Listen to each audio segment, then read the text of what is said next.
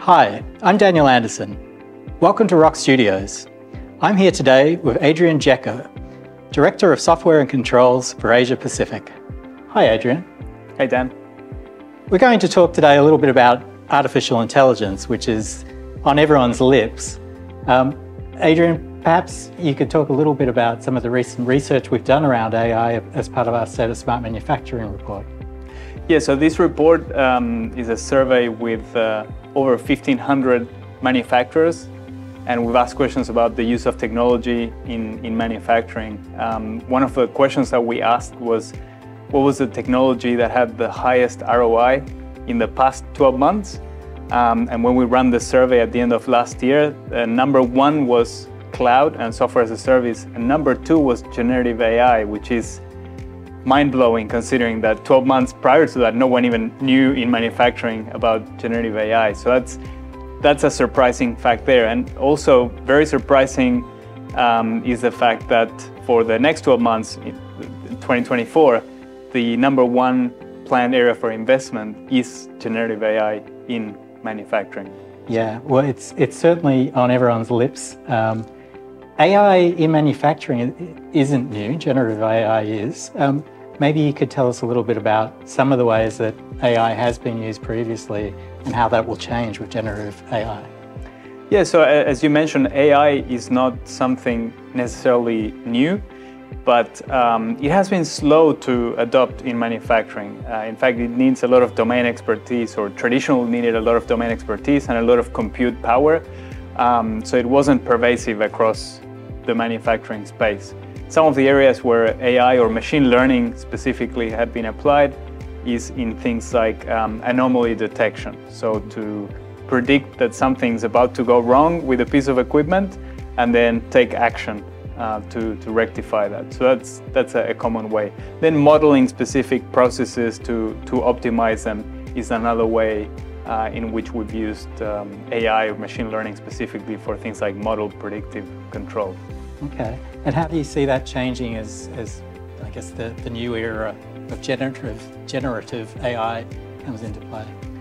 I would say maybe on those use cases that I mentioned, what's interesting and what we will see is that they'll become more democratized. So we'll see those more broadly adopted in manufacturing without the need or such a heavy need for data science and expertise. So we'll be able to roll out some of these use cases much more broadly, much more quickly with things like unsupervised learning. So for example, for anomaly detection, as I mentioned before, we've just introduced a platform called Guardian AI that can take input from existing devices, so electrical signal from drives that are controlling pumps and fans, and then model what a normal situation looks like and learn that over a short period of time, and then detect that something is about to happen, and then alert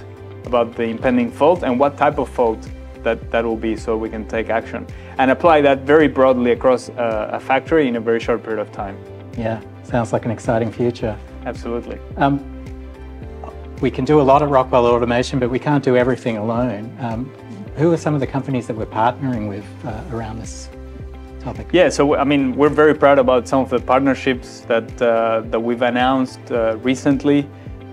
So one is NVIDIA. So we're partnering with NVIDIA around their Omniverse. So Omniverse is a space that will be used to simulate and train some of these models. It's kind of like, I think their CEO, Jensen Huang, spoke about it as a gym for robots. So robots need a gym, which is, in this case, is a digital representation of a physical world. In our space is a digital factory that can be used as a safe training environment for robots and for AI to test different control strategies and optimize without really touching the physical equipment or the plant. Once things are optimized, we can apply those models to the running. I love that analogy. Yeah, to the running plant. So that's a way in which we're partnering, is by integrating our simulation of factory floor equipment into NVIDIA's Omniverse through an API. So NVIDIA's Omniverse can connect to different types of simulation, pieces of simulation to build an entire factory, not just with Rockwell equipment, but with other third-party equipment, and provide that holistic simulation environment so we can train these robots and models.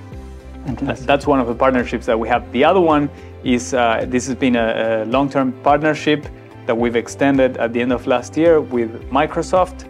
And so this extension of the partnership is around the use of their Azure OpenAI for generative AI, specifically into our new design capability. So our FactoryTalk Design Studio is starting to embed generative AI, and we've just launched this month a co-pilot that sits side by side with the design environment.